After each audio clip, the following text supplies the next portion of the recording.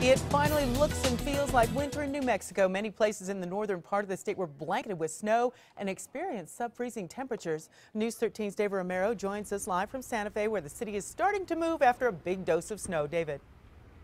Well, Deanna, we're still a good 14 degrees below freezing at this point, and you can see Cerrillos Road behind me, which was a solid sheet of ice, is finally starting to thaw. Now, no matter what the temperature was, crews had to brave the cold and sweep sidewalks and roads throughout the city different. This is how it looked around the plaza around 8 a.m. Most of the roads around Santa Fe had been covered by salt and cinder mix. Still, traffic moved slowly. There were no reports of any major accidents in the area due to the weather, other than a minor fender bender. Now, we drove up on I-25 and only found one SUV on the side of the road.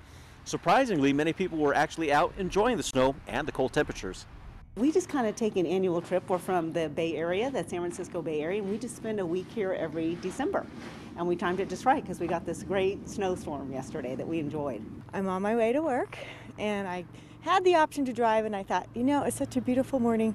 I'm just going to put my gloves on and walk to work. And even as cold as it is?